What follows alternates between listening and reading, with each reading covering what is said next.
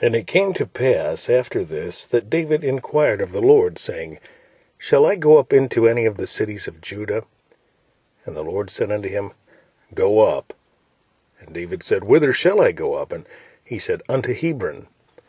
So David went up thither, and his 2 wives also, Ahinoam the Jezreelitess, and Abigail Nabal's wife, the Carmelite. And his men that were with him did David bring up, every man with his household, and they dwelt in the cities of Hebron. And the men of Judah came, and there they anointed David king over the house of Judah. And they told David, saying, that the men of Jabesh Gilead were they that buried Saul. And David sent messengers unto the men of Jabesh Gilead, and said unto them, Blessed be ye of the Lord, that ye have shown this kindness unto your Lord, even unto Saul, and have buried him. And now the Lord show kindness and truth unto you. And I also will requite you this kindness, because ye have done this thing. Therefore now let your hands be strengthened, and be valiant. Be ye valiant. For your master Saul is dead, and also the house of Judah have anointed me king over them. But Abner, the son of Ner, captain of Saul's host, took Ishbosheth, the son of Saul, and brought him over to Mahanaim, and made him king over Gilead, and over the Asherites, and over Jezreel, and over Ephraim, and over Benjamin, and over all Israel. Ishbosheth, Saul's son, was 40 years old when he began to reign over Israel, and reigned 2 years. But the house of Judah followed David. And the time that David was king in Hebron over the house of Judah was 7 years and 6 months.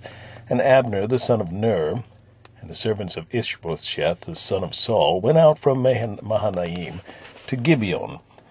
And Joab, the son of Zeruiah, and the servants of David went out, and met together by the pool of Gibeon. And they sat down, the one on the one side of the pool, and the other on the other side of the pool. And Abner said to Joab, Let the young men now rise and play before us. And Joab said, Let them arise.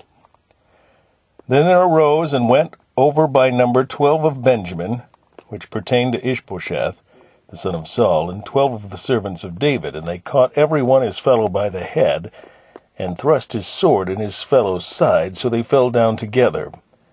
Wherefore that place was called Helkath Hazaruim.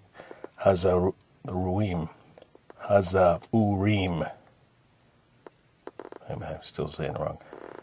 Helkath Hazurim.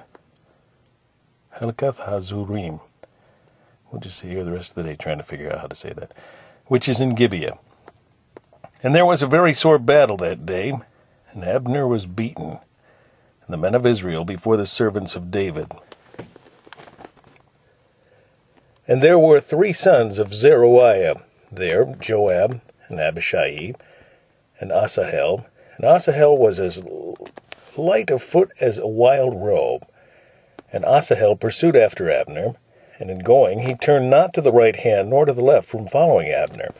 Then Abner looked behind him and said, Art thou Asahel? And he answered, I am.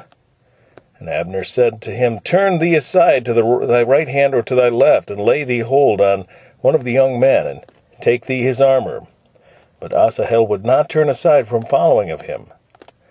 And Abner said again to Asahel, Turn thee again from following me. Wherefore should I smite thee to the ground? How then should I hold up my face to Joab thy brother?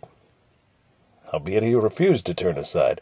Wherefore Abner, with the hinder end of the spear, smote him under the 5th rib, that the spear came out behind him, and he fell down there, and died in the same place. And it came to pass, as many as came to the place where Asahel fell down and died stood still. And Joab also, and Abishai pursued after Abner. And the sun went down when they were come to the hill of Ammah, that lieth before Giah, by the way of the wilderness of Gibeon. And the children of Benjamin gathered themselves together after Abner, and became one troop, and stood on the top of an hill. And Abner called to Joab, and said, Shall the sword devour forever? Knowest thou not that it will be bitterness in the latter end? How long shall it be, then, ere thou bid the people return from following their brethren? And Joab said, As God liveth, unless thou had spoken, surely then in the morning the people had gone up every one from following his brother. So Joab blew a trumpet, and all the people stood still, and pursued after Israel no more, neither fought they any more. And Abner and his men walked all that night through the plain, and passed over Jordan, and went through all Bithron, and they came to Mahanaim. And Joab returned from following Abner. And when he had gathered all the people together, there lacked of David's servants 19 men, and Asahel. But the servants of David had smitten of Benjamin, and of Abner's men, so that 360 men died. And they took up Asahel, and buried him in the sepulchre of his father, which was in Bethlehem. And Joab and his men went all night, and they came to Hebron at break of day.